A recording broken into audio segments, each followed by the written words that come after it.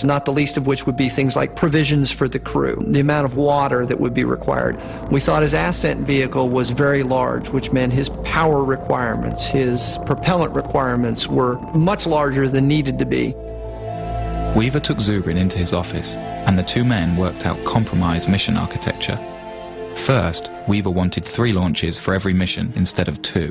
The first year, 3 ships would launch: a MAV, Mars Ascent Vehicle, an unoccupied HAB with extra supplies, and an ERV, Earth Return Vehicle. The HAB and MAV would land on the surface and begin producing fuel for the return flight and air for the crew. These craft would spend 2 solitary years on Mars, allowing NASA to test all of the systems before sending a human crew. Then, in the 3rd year, 3 more ships would launch, this time with the HAB occupied by astronauts. The other 2 ships are for a future mission, and less needed as a backup for this crew. Once on Mars, the team could also utilize the first HAB.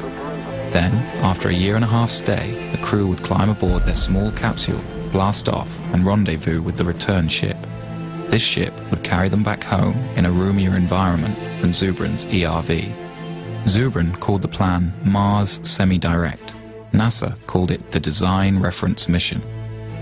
The plan was subjected to the same cost analysis that tagged the 90-day report with a $450 billion price tag.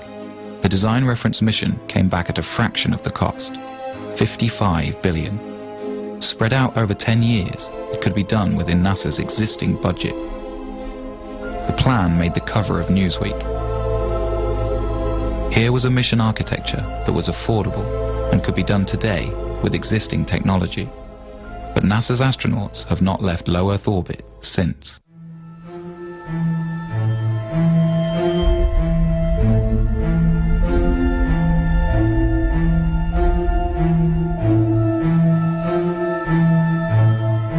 In the wake of the Columbia tragedy, a debate has raged over the future of space exploration. Should NASA continue to focus on low Earth orbit, developing technologies for the future? Or should NASA have a goal, like it did in the 1960s with Apollo? Without the presence of a driving imperative, we engage in basically a random set of constituency-driven programs which are justified ad hoc afterwards by the argument that they could prove useful at some time in the future when you actually have a plan to go somewhere.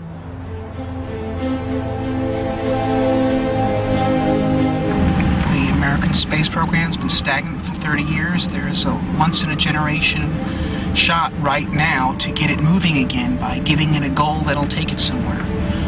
So the stakes today are high. And if you ask me if I am nervous right now, I am. Dr. Zubrin. Why is NASA stuck in low Earth orbit? The problem with NASA's lack of current achievement is not money. The problem is lack of focus, it's lack of a goal. It shouldn't be humans to Mars in 50 years. It should be humans to Mars in 10. We can do this. We do not need gigantic nuclear electric spaceships to send people to Mars. That is pork, it's nonsense. The primary question I get from American people is, why aren't we doing this? There's a big sense of disappointment, almost verging on a sense of betrayal. The purpose of spaceships is to actually travel across space and go to new worlds, not to hang out in space and observe the health effects from doing so. Dr. Zubrin, in your testimony, you were very passionate, but you also were mad. You're mad we haven't done this, or that this vision has been stolen from a generation? I guess you could say that. It's like Columbus coming back from the New World and Ferdinand and Isabella saying, so what, forget it, burn the ships. Okay, you know, that's what has happened in this country.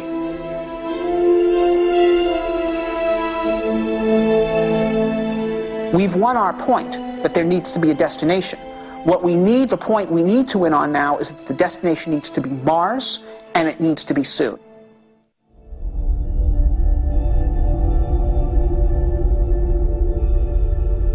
Like the Apollo missions to the Moon, sending human beings to Mars will mean putting people in harm's way. There are many dangers in outer space, and many things could go wrong. A serious equipment breakdown could doom the crew to their deaths. Some argue that the risk of failure is simply too high. You know, back in the days when medieval man was looking out from Europe and thinking about exploring the world was unknown, and map makers populated their maps with dragons. We've got the same thing today. There are people who are afraid to go out into space, and they've populated their maps of the solar system with dragons. But these are dragons that we can take on. There are two kinds of radiation astronauts must contend with in outer space: solar flares and cosmic rays. Solar flares are floods of protons that burst from the sun at irregular intervals and would be dangerous to an unshielded human crew. We are not ready to send humans to Mars right now. We've got to know a lot more about radiation and radiation mitigation. One of the Apollo flights barely missed, like by a week, a major solar event. If it had gone off when the Apollo astronauts were on the way back and forth to the moon, they would have gotten their entire lifetime radiation dose in that one mission. And that's just one solar flare. So that's why we worry about this. In the Mars Direct plan, Zubrin envisions a central, insulated core where a crew can retreat to while the radiation passes by. The core would be surrounded on the lower level by all the provisions of the mission. This should stop any harmful dose of radiation from reaching the astronauts. Fortunately, solar flares are predictable, and the crew could be forewarned by astronomers on Earth. Basically, you use your pantry as your storm shelter. So a solar flare happens, the alarm bell rings, the crew goes into the storm shelter, they stay in there cramped up pretty tight for a few hours until the all clear rings and they come out. This is going to happen once, it might happen twice in the course of the mission. The second type of radiation is cosmic rays. This constant rain of charged particles comes from interstellar space and cannot be avoided without many meters of shielding. We can experience some of this type of radiation on Earth at high altitudes. Airline pilots who spend their careers flying high in the atmosphere can receive almost as much of this radiation throughout their life as a Mars astronaut would on a 2.5-year mission. Over short periods of exposure, cosmic rays are not a great concern, but over longer periods they could prove unhealthful. It's a long trip. It's a 6-month trip there, a 6-month trip back. It's probably a year on the surface. That's a lot of radiation. The best estimates are that the magnitude of that dose that you would get in the 2.5-year round-trip mission is not that great. Perhaps 60 rem of radiation scattered over 2.5 years. Now, 60 rem of radiation delivered over a long period of time like that would not create any noticeable effects at all. It would, though it is believed, increase your statistical risk of getting cancer at some point later in your life by about 1%.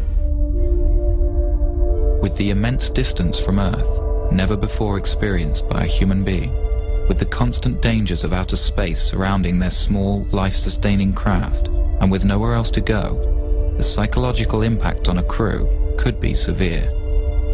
Fear is real. I mean, it would be, to me, abnormal for a person to not feel the fear of getting on a rocket and launching into space and going to Mars. So I think fear is a very normal thing that all astronauts, in fact, are supposed to have.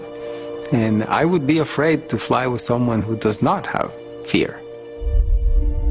Some psychologists worry that cabin fever could set in, and the crew might literally go crazy.